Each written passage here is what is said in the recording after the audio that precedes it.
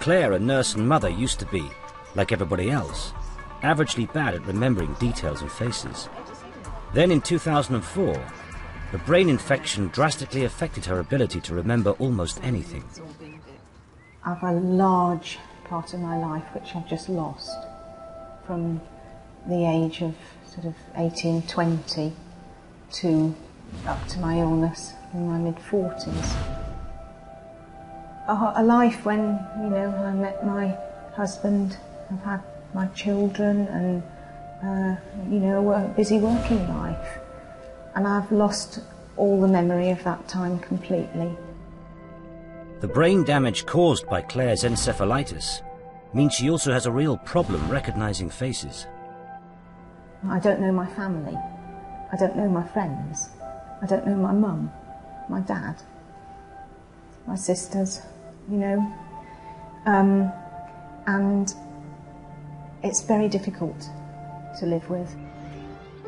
Claire's condition is an extreme example of the eyewitness problem. But a remarkable technology that she is using could help us all with memory recall. Professor Martin Conway is a world authority on memory. He's been studying Claire for the past 18 months and has discovered that under certain circumstances, she can remember. How are you? Good to see you. Thanks. Nice to see you. Press the left button. I remembered that, you see. Very good. There we go. Claire is viewing photographs from a device called a SenseCam, which she wears round her neck. Here I am arriving at the house, unlocking the door. Do you want me to talk? The SenseCam records an image whenever one of its sensors are triggered by changes in light, temperature or motion. Getting some water ready for the flowers. Today, Claire is watching SenseCam images from when her in-laws moved house 9 months ago. What am I doing? Going off somewhere? The theory is, because SenseCam takes pictures in an automated fragmentary way, and because the records are visual, and from the user's perspective, the images mirror and trigger our own personal memories in a way that ordinary photographs cannot. And if Claire's experience is anything to go by... And now that is Judy. I'm not 100% sure, but I think it's Judy. It looks like the theory might be right. Oh, I know, I remember now exactly what I did first, and that was get the flower. I'd taken a bunch of flowers so that when they arrived they had a nice bunch of flowers in their new house. It's helped me see the whole thing again, feel like I'm doing it and part of it. There they are. The images Claire looks at could be having a profound effect on her damaged brain. There are signs that using the SenseCam is helping to retrieve Claire's lost memories. And I was walking towards the bus station, so there wasn't a set meeting place. I didn't know what Faye was wearing or anything. And I recognised her. It was just, it took my whole breath away. There she was. I knew it was her, and it was just the most incredible feeling. My sister. Faye. Oh. If SenseCam can retrieve memories from those with neurological damage, can it help with the problem of eyewitness recollection? In a world first, Professor Conway will be investigating what effect, if any, the technology will have on our witnesses' recall of the first crime they saw. When they witnessed the pub fight, 2 of our volunteers, Chrissy and Graham, were wearing SenseCams. As they experienced every aspect of being at the pub, the SenseCam was also taking snapshots from their point of view.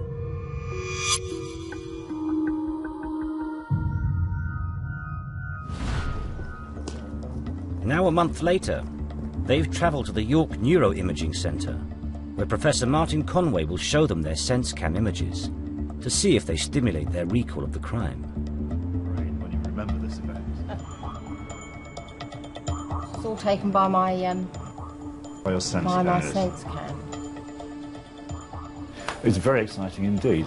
This is the first time that anyone's ever SenseCammed a crime and then done a neuroimaging study of it. So it's a one-off. Having seen their SenseCam images, Will Chrissy and Graham now remember the event in more detail? I guess. I just remember it was really weird that the policeman was saying, what was the food like? An MRI scan will reveal the level of brain activity. What we're hoping to find is that the patterns of activation for the pub event are much more intense and much more extensive towards the back of the brain, where we believe visual episodic memories are stored. Nice and still, here we go. As a control, Martin first established how our volunteers' brains normally behave when accessing memories. They were first asked to remember emotional moments from their lives. So she's recalling a moment when she was happy. Okay, this next task will be negative events. Then they were asked to recall specific moments on that fateful day. She's now been asked to remember travelling on the bus to the pub.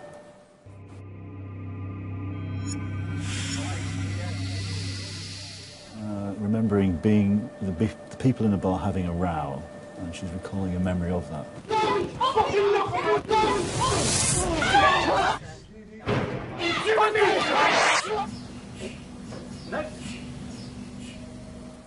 Chris's brain scan revealed extraordinary results. When Chrissy recalls memories, the active parts of her brain show up in red and yellow. The more colour means the more vivid are her memories, like in this image, where she has been asked to remember negative events in her life. But when compared with Chris's recollection of the pub event, the big concentrated areas of red and yellow shows that SenseCam is helping her remember events in much more vivid detail.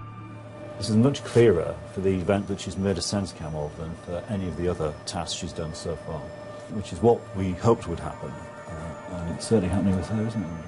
Graham's brain activity exceeded all Martin's expectations. Well, look at this, huge areas of activation in the posterior part of the brain. Probably what's happening with Graham at the moment is he's having intensely vivid and detailed memories of small scenes to do with the pub experience. And that's reflected in these huge patterns of activation here. These are the sorts of activations you might see if you're actually visually looking at something. If I hadn't seen those pictures, I would have been doing just more of a sort of broad overview of it all, but I was sort of recalling little tiny details.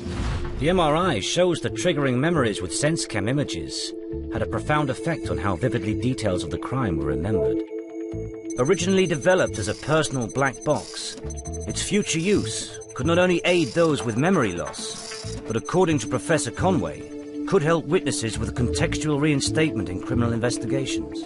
The future, really, of witnesses generally is going to involve things like this. Visual records they might have made at the time, even though they didn't know they were going to witness a crime, followed later by brain scans which establish, to some extent, the truth of what they're saying.